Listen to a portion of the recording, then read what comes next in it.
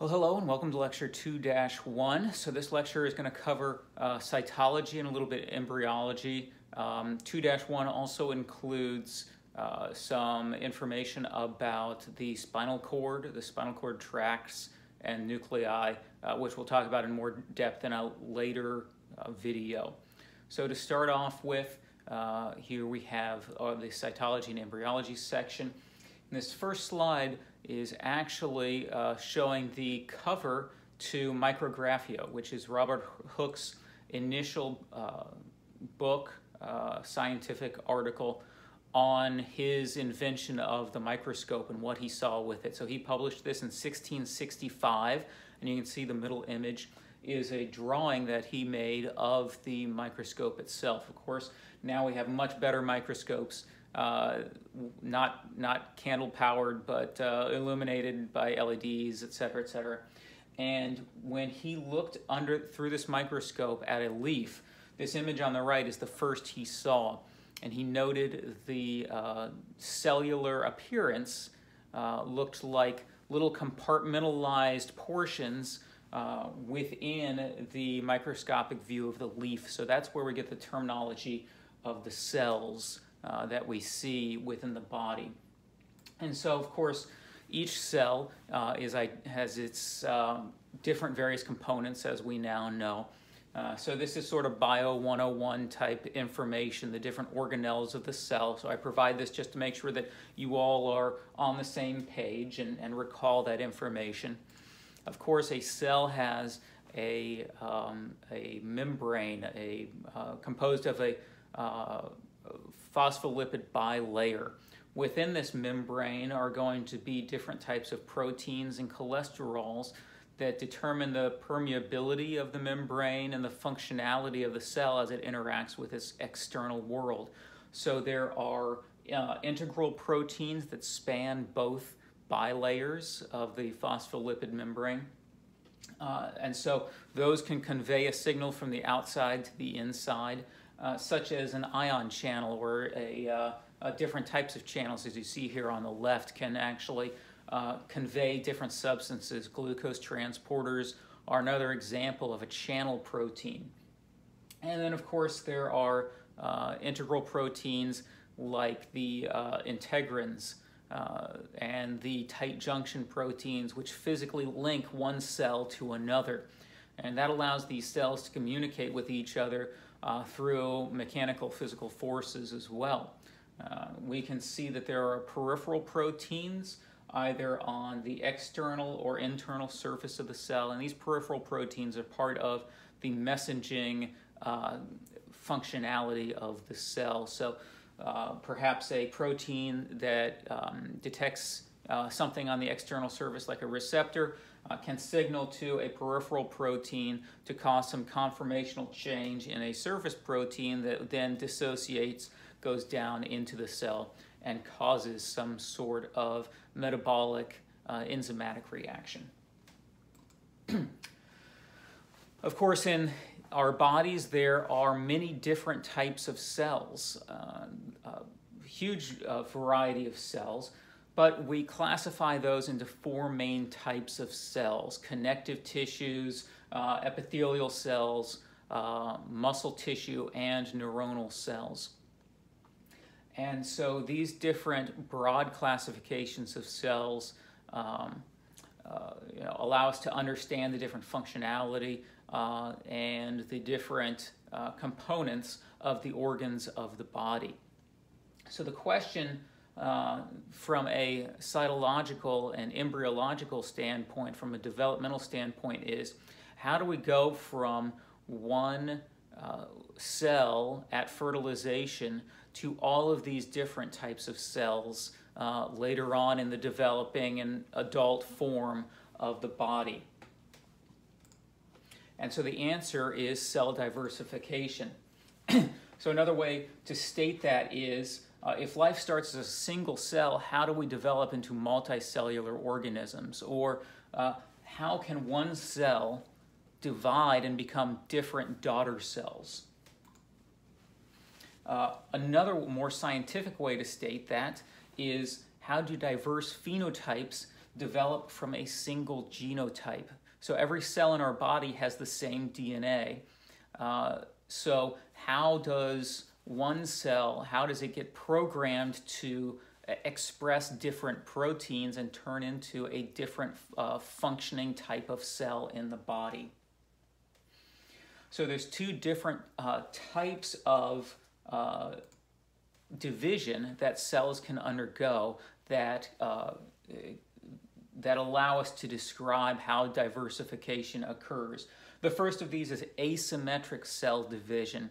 I have the word fate here in quotation marks because in this way the cell is predetermined at its initial state to divide asymmetrically, to divide into different halves. So there's no signaling that occurs on that cell after it has formed to cause that asymmetry. It's just at the cell's initial state, it will divide asymmetrically. Symmetric cell division, on the other hand, a cell is programmed to divide symmetrically and form the same two daughter cells, and then external signals can induce differentiation after that division or during that division process potentially. So here's some diagrams to describe that asymmetric cell division. We can see that during the division process, some signaling molecule or intracellular components are going to travel to one portion of the cell, so that when that cell divides, the daughter cells have a different concentration, a different proportion of that molecule or protein or whatever the case may be. And so this process is due to that internal signaling that was initiated at the birth of the original mother cell. So it's that internal sorting process that determines that fate. And so here are some actual microscopic images using fluorescent dyes that show you that sorting process that's occurring. Symmetric cell division does not have that initial sorting process. The two daughter cells are identical at first, and then external signals interact with that cell, causing it to express different proteins and follow down a different path, which leads to a different identity of the third generation cells. So there's different processes through which this can happen. One is called lateral inhibition. So a cell is not just floating freely in space. It's very tightly packed, in most cases, with other cells expressing surface proteins, integral proteins, and those cells are competing in a way for expression patterns. So if one nearby cell is signaling to all of its partner cells that it has already proceeded down a path toward a certain type of cell tissue or tissue type, then it will signal to the other nearby cells, don't worry guys, I've got this. You can go down a different path than I'm going down because I've got that one path covered. So that's called lateral inhibition. And you can see an example of that here. We have generally a homogeneous collection of cells here, and by chance, maybe one cell is dividing slightly faster or growing slightly faster because of temperature fluctuations or energy production, availability of glucose, whatever. One cell starts going down a specific path, so it gets a predominance of a certain protein type, and it's signaling to all of the other cells nearby it that it has achieved that differentiated state. And so the result is that all the nearby cells start going down a separate path, and that one cell can go down its designated path.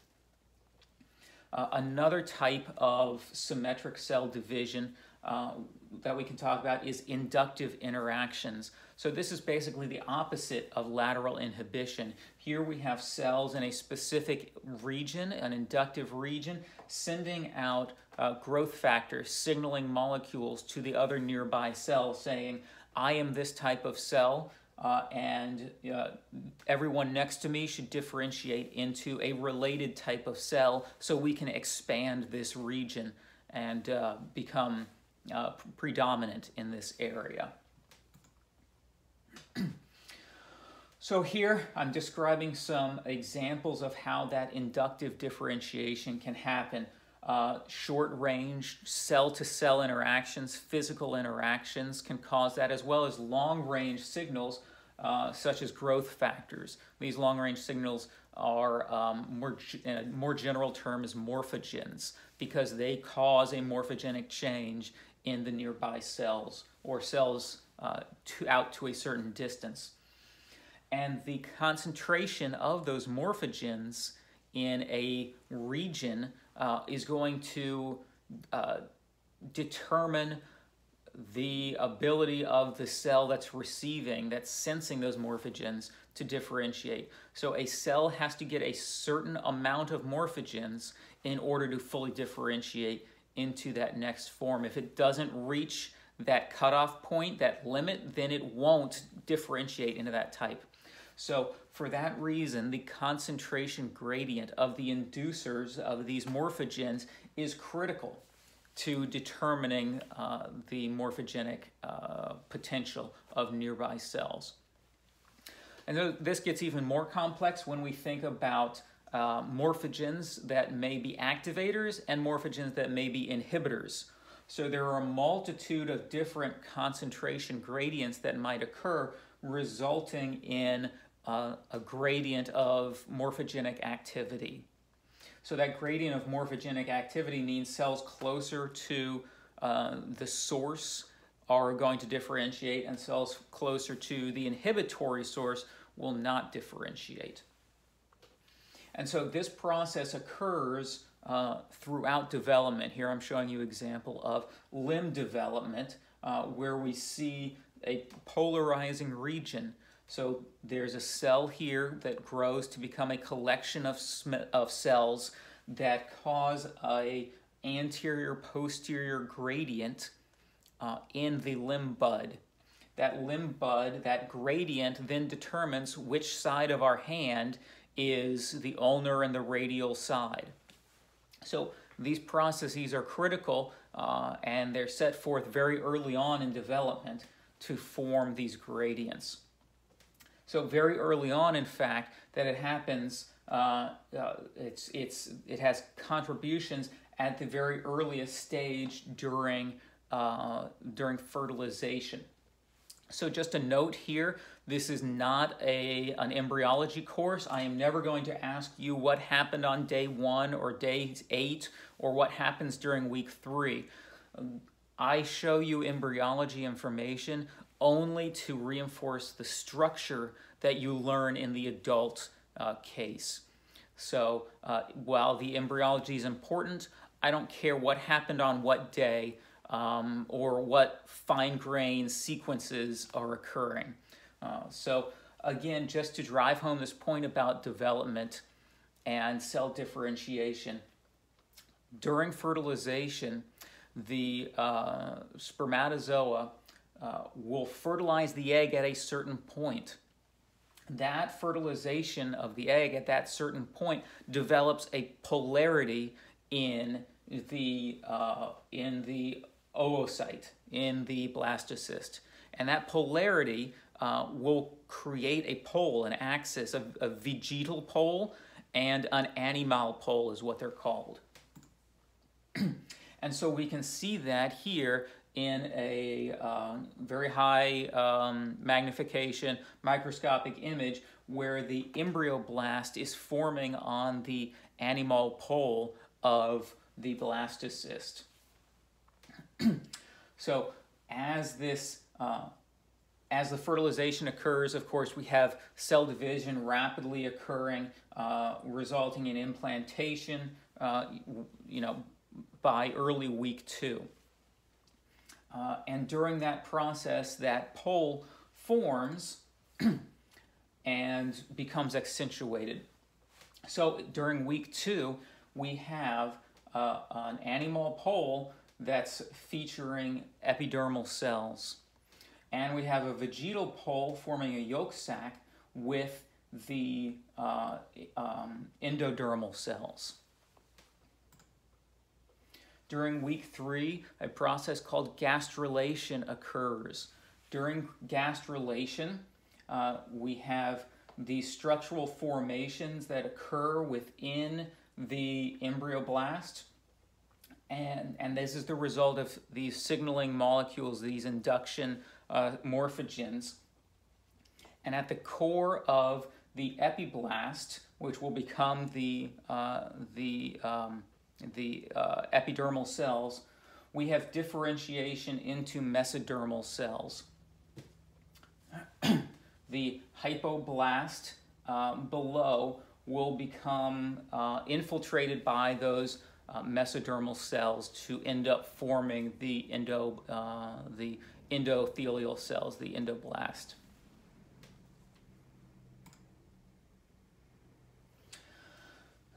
So after that process takes place, the embryoblast develops a structure from this mesodermal connective tissue condensing in the core. And that mesodermal condensation forms what's called the notochord. The notochord is going to be the signaling source for a process called neurulation, which occurs in week 3.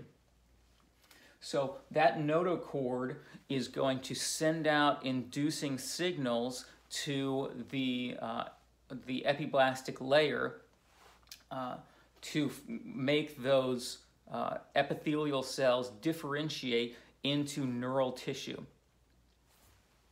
So that's where we get the fourth tissue type. So the mesoderm is going to become connective tissue and muscle, and the epiderm is going to become skin, as well as the neural tissue. We can see that neural tissue forming at this groove just above the notochord. That neural groove is going to enclose and become the presumptive spinal cord of the embryo. On either side of the presumptive spinal cord, the neural tube is what it's called. On either side of the neural tube, we have mesodermal structures called the somites. So take a moment to imagine if the neural tube is going to become the spinal cord. What surrounds the spinal cord in the adult? What type of tissue? Is it muscle? Is it connective tissue? Is it bone? And so in this case, it's actually bone. These somites end up forming the different vertebral segments all up and down the embryo. So these somites end up becoming the vertebrae. They'll also send off cells to inhabit the limbs, to form those limb buds, to develop the muscle and bone of the limbs, which we'll see later on. So here's a different drawing of that neurulation process. No difference here, except now we have actual electron micrographs from an electron microscope showing the different stages of neurulation that occurs in the 3rd week. So of course, now we're thinking clinically, so what are some defects that can occur during this process of neurulation? Well, here I'm showing you 2 examples of what are called neural tube closure defects. That process of closing the neural groove to become the neural tube can go awry, and of course this can, depending on the location in the axis of the embryo, this can result in various different defects, but they all have basically the same origin in developmental terms. So here on the left we have a condition called craniorachescesis, where the brain is actually formed out of the back of the head. The back of the skull has not closed around that neural tube before the brain began to form. So the brain is actually formed outside the head. And here we have spina bifida, where the neural tube did not close lower in the individual. And so the spinal cord is formed outside of the vertebral canal. Just a little note with this slide. It looks complicated, but there's just one main concept that I want to tell you about, is that we see here a tree showing the differentiation of all of the different types of tissue in the human body, in the mammalian body. And we can see where these branch off during that developmental process. But the thing I want you to note here isn't necessarily all of the details, which are important to know. There will be questions such as, what's the embryological origin of this structure? But what I want you to notice is that many of these tissues have multiple developmental origins. And as the course goes on, we'll describe those special cases. We'll talk about why they occur, and those special cases are important from a clinical diagnostic perspective. So, for instance, I have highlighted bone here, and bone can form from the mesodermal layer, but it can also form from neural crest cells from the neural tissue. And so different bones in different locations in the body, particularly of the face and head, those bones actually form from the presumptive neural tissue that expands outward from the neural tube and travels to different regions of the body. So we've talked about basic development. We've talked about these signal inducers. Now let's talk about how these axes form and some specific morphogens that cause these differences in axis formation. So we're sticking with the neural tube here. And of course, from undergraduate anatomy, I'm sure you realize that the spinal cord has an anterior and a posterior portion, or a dorsal and a ventral portion. And the dorsal portion of the spinal cord is composed mainly of sensory neurons, whereas the ventral or anterior portion is composed mainly of motor neurons. So this dorsal ventral axis formation is partly the result of the notochord and its signaling processes, as well as the roof plate and floor plate of the neural tube itself. So the notochord releases a morphogen referred to as SHH, named after Sonic Hedgehog. And it's named Sonic Hedgehog because a graduate student about 20 years ago, or 30 years ago, identified it in a laboratory. And of course, the person who discovers something gets to name it.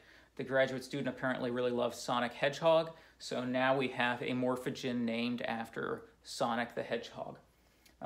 So the roof plate, on the other hand, releases BMP, bone morphogenic protein, so named because it was first identified in relation to bone morphogenesis. But it also has a role in the neural tube formation. So BMP in the roof plate, released by the roof plate, causes the differentiation of neurons in the alar plate, in the dorsal portion, to become sensory neurons. SHH from the notochord and the floor plate are released and cause the basal plate to differentiate into motor neurons. So that's how that dorsal ventral axis occurs. And so we'll see that, of course, this is not so simple a thing. There's individual nuclei within the dorsal horn and the ventral horn of the spinal cord, which we'll talk more about in the next lecture. So after those neurons are formed and begin to differentiate from these morphogens, they have to travel to the different nuclei in which they'll reside, and they have to send out processes to connect to the different regions, the different structures that they're going to activate, or what have you. And so this process occurs through the transportation of these cells along radial glia. So here we're taking a blown up view of a small region of the spinal cord, and we can see that there are radial glia, they're cell bodies along the central portion of the spinal cord, and they have projections that extend out throughout the spinal cord, and those projections are the pathways, like the railroad tracks, for these sensory and motor neurons to travel. When they get to a certain point, as they're traveling, these neurons, the concentration gradient of their environment changes in regard to these morphogens, and that's their signal to stop. Or they start detecting a high enough concentration of inhibitory morphogens or growth signals, and that's their signal to stop. And that's how we form the different individual nuclei within the spinal cord and the central nervous system, these concentration gradients. So I'll also note that SHH and BMP are used not just in the spinal cord, but in a number of different locations in the body. So this is an example of biology conserving changes and using signals and things for multiple different purposes. So it manages to do this because the cells that it's targeting have different responses to these signaling molecules. So at this point, the different nuclear regions of the horns of the spinal cord are forming, and then the axons, for instance, of the motor neurons have to extend out to the muscle that they innervate. So these axons are extending into the limb buds attracted by the mesenchymal stem cells, the mesodermal cells within the limb buds, and that causes the attraction of that axon. When it reaches the muscle, that it, I'll say it in a more passive way, when the axon gets close enough to the morphogenic signal, the growth factor, that it begins to innervate that structure, then that's the cue that that neuron is going to, for instance, cause contraction of that muscle. There's no pre-programmed connection that forms. This neuron isn't destined to innervate a particular muscle. What happens is that these axons are just following these signal gradients throughout the limb buds until they happen to get close enough to the source of that morphogen. And then that's what they innervate. That's what they attach to and begin to innervate. And so there's a competition again between neighboring cells so that we don't get dual innervation. And in fact, dual innervation does happen to occur during development, but as our bodies grow and we learn to walk and we learn to coordinate our motor activity, then the neurons that don't facilitate the intended action, those get paired off. They actually die off through apoptosis. So that concludes the portion of this lecture on cytology and embryology. Next, we'll get into the different regions, the different nuclei of the spinal cord, and see what functionality they have.